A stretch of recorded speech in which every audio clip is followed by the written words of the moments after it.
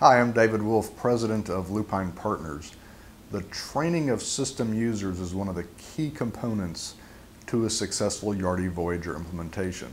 One of the questions I get asked occasionally is this: are there certain training protocols that should be in place in order to maximize the training process? And yes, there are. There are a few that we use. One is to ask the users to write down their questions.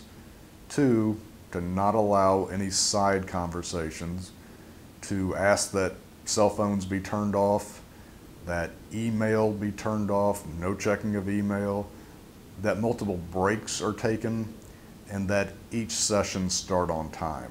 I see most training sessions breaking down due to a lack of discipline. These training sessions are short bursts of concentrated activity. And one way around this is to tell the users that they will be tested at the end of the training, then test them. You can learn more in my ebook guide, Yardi Voyager Training, Tactics and Strategies to Consider. It's free at this link. Just enter your name and email address and I'll send it to you today. Thanks. I'm David Wolf.